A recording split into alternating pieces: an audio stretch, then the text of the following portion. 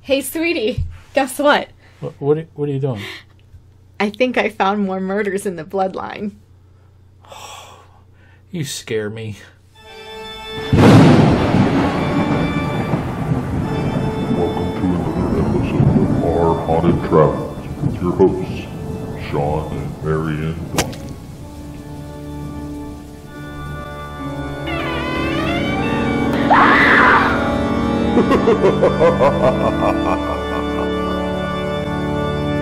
Hello, parapeeps, and welcome to another episode of Our Haunted Travels. I am your host, Sean Donnelly. I'm your co-host, Marianne Donnelly.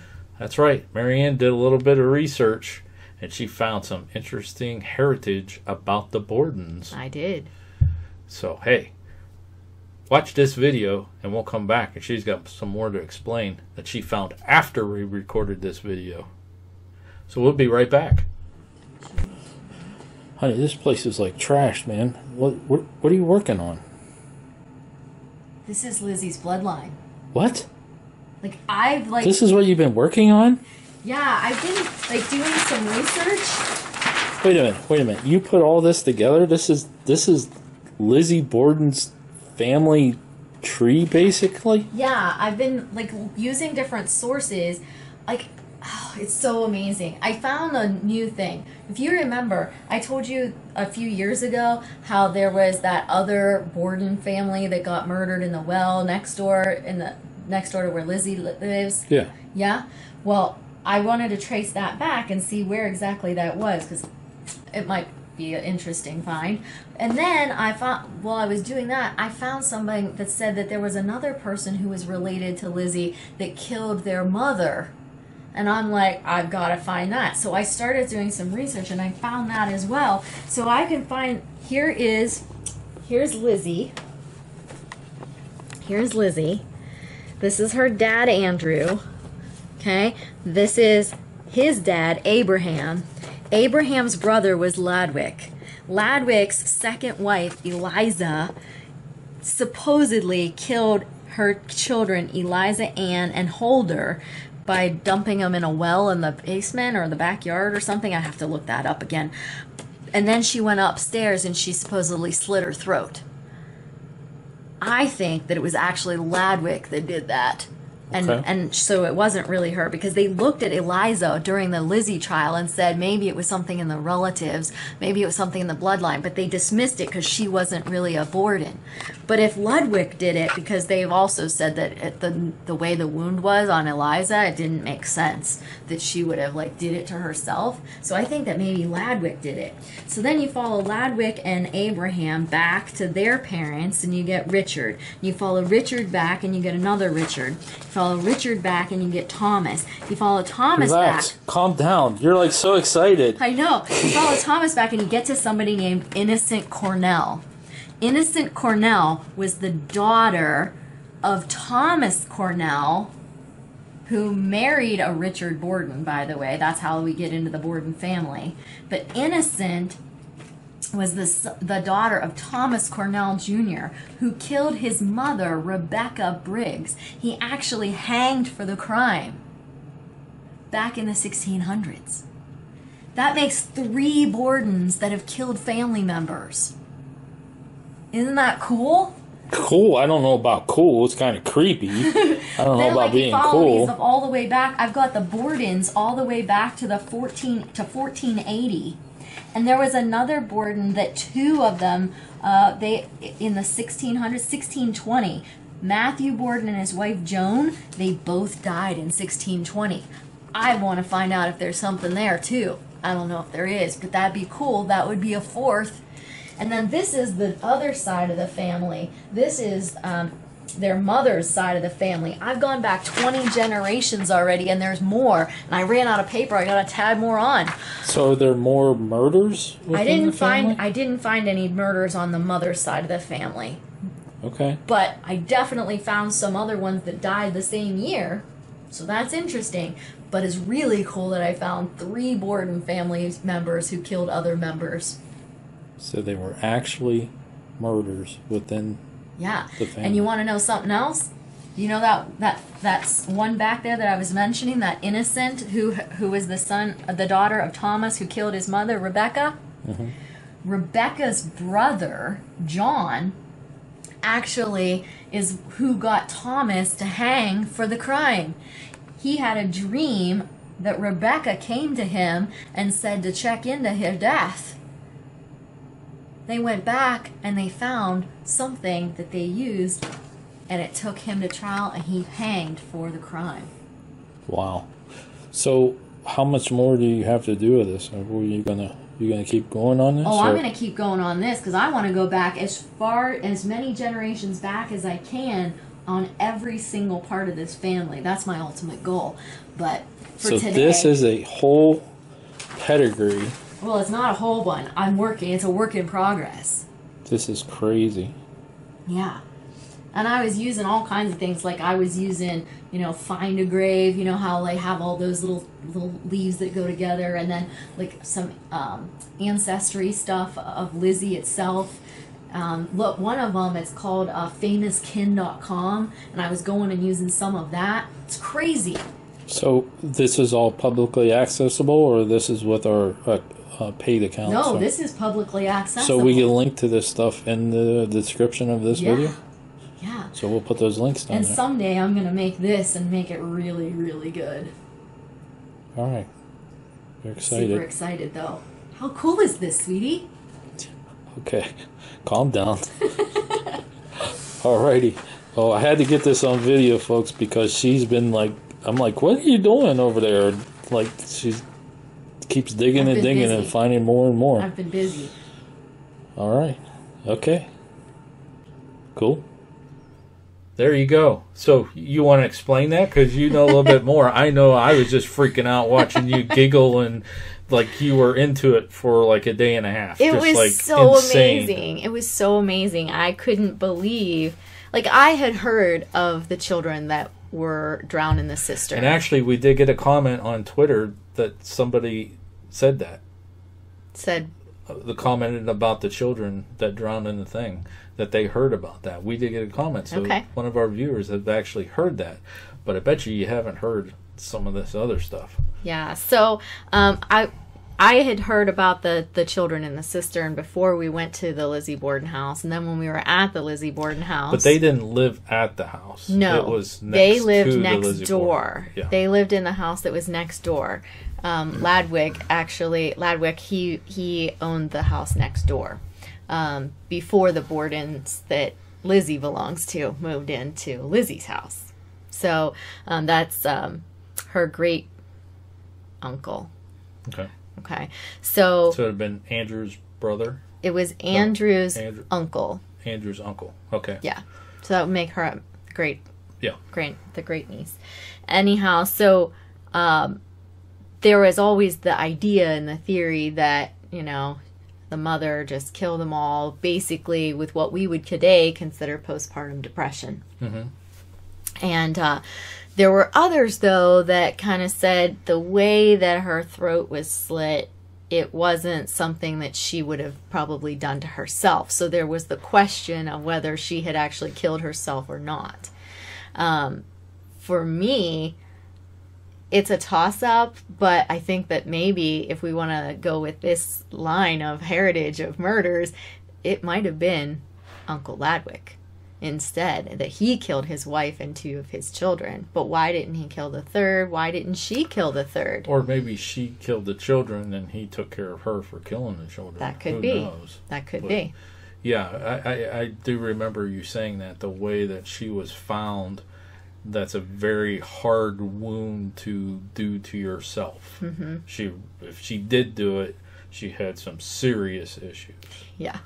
So when we were at the Lizzie Borden house, they claim that the children that haunt the upstairs are the children from the cistern. Yeah. But the names that they use at the Lizzie Borden house don't actually match the names of the children that were killed. So that's an interesting find as well. So everybody seems to, if you know about any additional Borden murders, those are the ones. So as Eliza far as relation to Lizzie, it would have been Lizzie's great uncle and aunt. An aunt.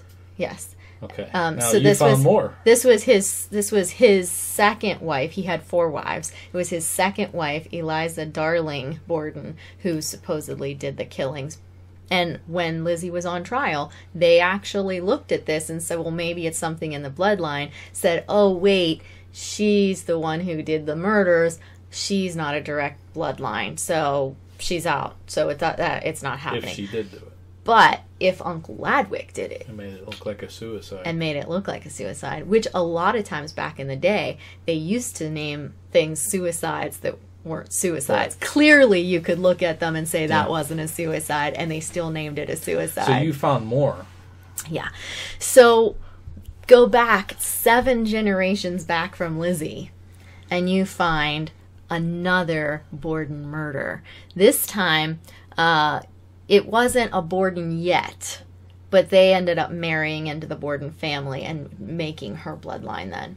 So what happened was 7 generations back from Lizzie, there was Thomas Cornell, which, by the way, Cornell University, his family actually is what created Cornell University. So that's kind of cool too.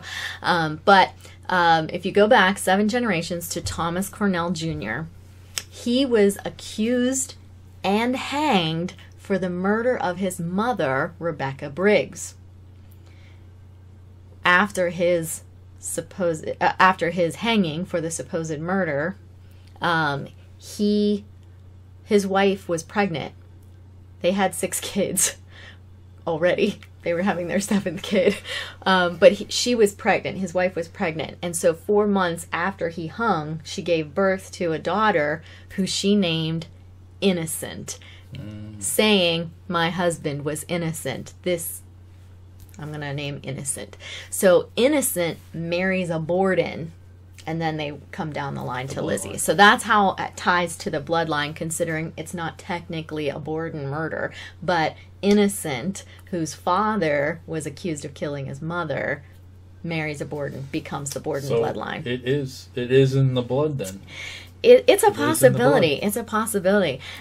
So he had, Thomas had killed his mother, apparently. At first, it looked like it was an accident. What's really interesting is she was not wanting dinner that night because it was a fish that they were having that she said made her too thirsty at night, and she didn't want it. But all her friends said she used to love that type of fish, so that's kind of interesting. So after dinner, one of the grandsons, one of Thomas's 6 children, went to go and try to check on her, rouse her, and apparently couldn't. And he heard some dogs barking and making noises, so he went to investigate that, sees somebody laying on the floor, and there's like, oh, and so gets Dad. Thomas Jr. comes in. At first, they see this woman, they see this person laying on the floor with their head like almost in the fireplace, in the fire, and then they immediately don't see it as being Grandma. They see it as being this Native American who used to live with them, a servant named Wickapash. Wickapash. So they think it's Wickapash, so they start, for whatever reason, doing some Indian chants, or Native American Indian chants. Then suddenly he realizes this isn't this Wickapash, this is his mother. Jeez. And so they try to revive. She look similar to Wickapash? I don't know. Okay. I don't know. I guess burned, maybe, it. Okay. I don't know. So as far as that goes, they think, okay, it's an accident. She smoked a pipe. Maybe she was smoking, got a little bit of ashes that fell, and, it got caught on her, and she tried to get away, and she fell into the fire or whatever. They think it's an accident. It's ruled as an accident until a couple days later. Rebecca's brother, You're John. so excited. She's so excited about this stuff. Rebecca's brother, John, he wakes up from a dream and says, my sister came to me in a dream. There's this dream that he had where someone was there and said that, see how I was burned. See how I was burned? And he's like, who are you? And said, I'm your sister.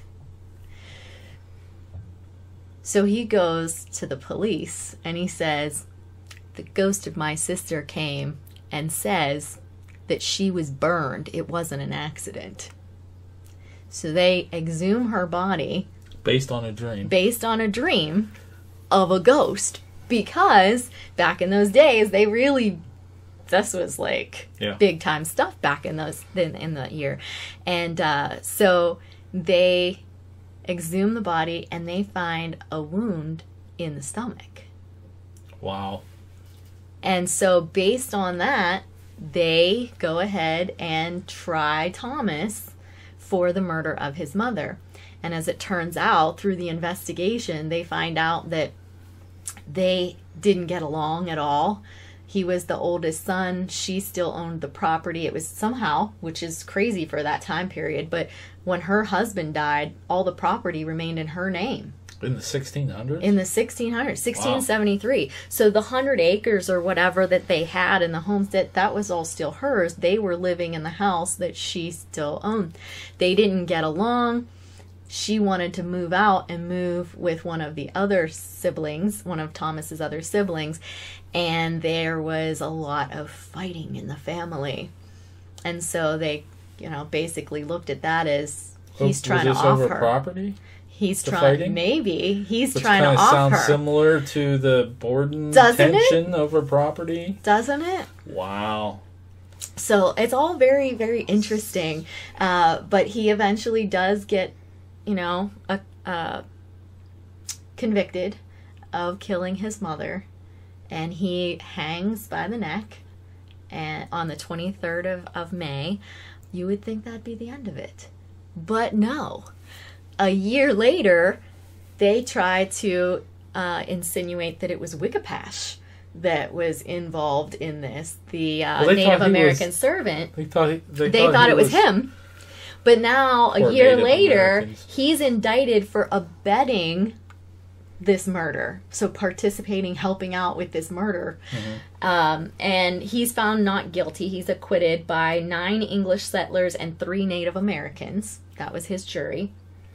And then, in 1675, this is 2 years after the murder, Thomas Cornell's brothers decide, you know what? I think Thomas's wife was in on this. And so they try to convict her, but they can't get enough evidence or witnesses against her, and so the charges get dropped.